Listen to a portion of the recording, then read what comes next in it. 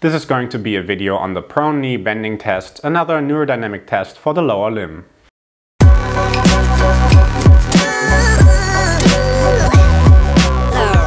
Hi and welcome back to Physiotutors. The prone knee bending test is used next to the Slump test and the straight leg raise test, two other very common neurodynamic tests for the lower limb.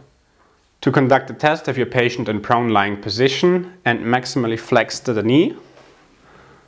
And hold this position for 45 to 60 seconds while looking for the reproduction of symptoms. Now, if you're unable to flex the knee past 90 degrees, you may modify the test in a way that you flex the knee as far as possible and then add passive hip extension.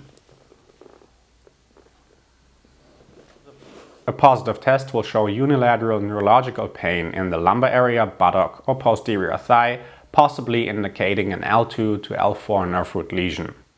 Additionally, the knee flexion position with a tight rectus femoris tendon can result in anterior pelvic tilt, which could elicit pain in the lumbar spine or SI joints.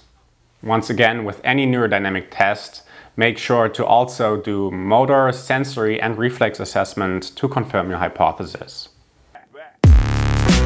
Make sure to also watch our videos on the Slump test and the straight leg raise test on the left. Like this video, subscribe to our channel if you haven't, visit us on various social media platforms or just click below to visit our website.